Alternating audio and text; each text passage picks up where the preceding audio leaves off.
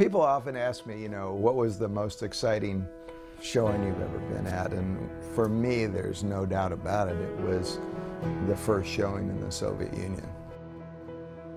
For all the years that those of us grew up in deep fear of communism in the Soviet Union, to do an open showing there was simply spectacular.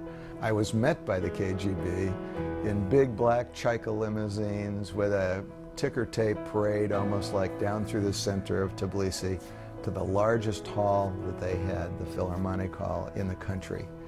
And there, by invitation only, were over 2,000 members of the Georgia Communist Party and all the leaders, the vice president of the country, the cabinet, the head of the Georgian Orthodox Church, the poet laureate of Georgia. Everybody who was anybody was at that showing that night. And because it was the first showing, we didn't know how it was going to go. How are they going to receive this? And we were especially worried when we got to the end where the Pray With Me invitation was. Are they going to walk out? What's going to happen? And we're just told that I said, go ahead and show it. Don't say anything. See what happens. And it was absolutely quiet.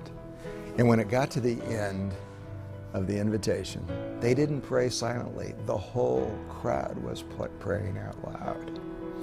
And tears are running down I can't believe it. In the Soviet Union, people are praying out loud to receive Christ. And when the lights came on, there was a standing ovation for the next 5 minutes. And people stayed afterwards for hours just wanting to talk to us. They'd come up and they couldn't speak English, they'd just grab our hands and cry. And this was the communist Soviet Union where this was happening. And then we had them actually fill out comment cards of what they thought of the film. And an 80-year-old man said, in my whole life, these have been the finest 2 hours of my life. Another comment was, we need this film more than bread. And it was one after another. Tonight I found hope. So for me, that was the most spectacular. If enough people get changed, the country gets changed. It really happens. And I think the realization came to me when I was in southern Kenya, and I talked to a woman who had received Christ. She was a Maasai.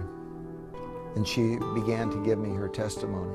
And she said, Maasai men beat us women every day because they don't know if we're faithful or not.